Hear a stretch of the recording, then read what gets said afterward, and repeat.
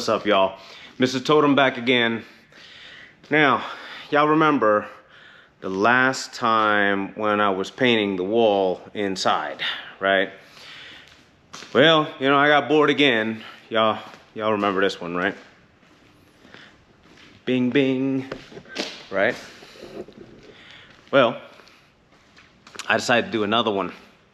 Like I said, I always get busy or sometimes even bored and just say, all right, I'm just gonna paint something. Check this out.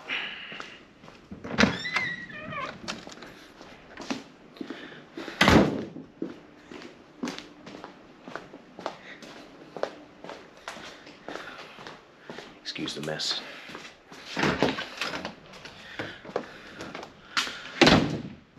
Bam, how about that?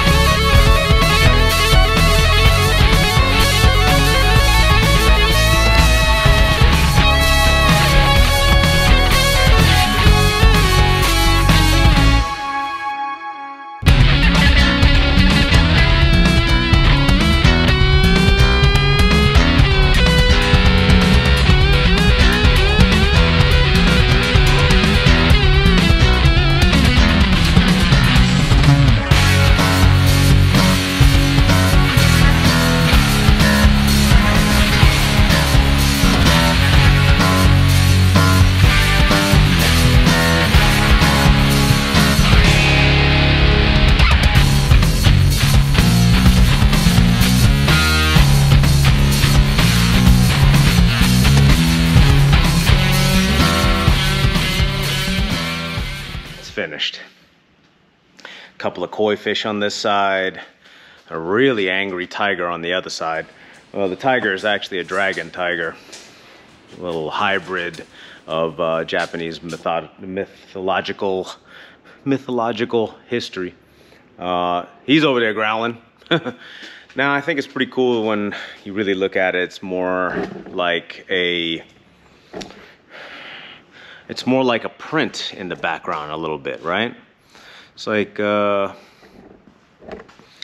of like a texture, right?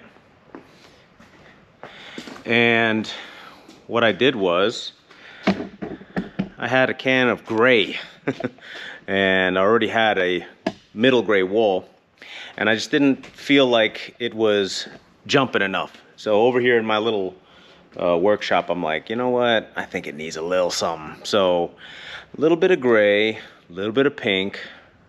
You can get this guy going. And what'd you think? Huh? Yeah. We're big on the Japanese aesthetic here. I think that's one of the coolest things about adding the tattoo style on the walls is that the classic Japanese cars that are parked in front of it, or even some of the American cars, when they're parked in front of it, it really showcases it from every angle, like a portrait, like a nice photo. And it really, really brings it out. So, what did I use? Well, I used some Cobra Gray. Which gray is this? This is Bahnhof, the gray of Bahn, I guess, I don't know. But, so I used this gray, and I actually mixed a bunch of black and white into it. So A little bit of other odds and ends of colors I used. And of course, a little Cobra Black. And I highlighted the areas off of the middle gray. The highlights basically step it out a little bit more than just the straight up gray. And when you put the middle gray as a rolling color down first, it kind of keeps it solid, like, okay, this is basically the medium. I'm gonna go ahead and start adding darks and lights. And the hot pink is the pop color, right? You gotta love Sakura. Like, that beautiful pink is just nice to look at.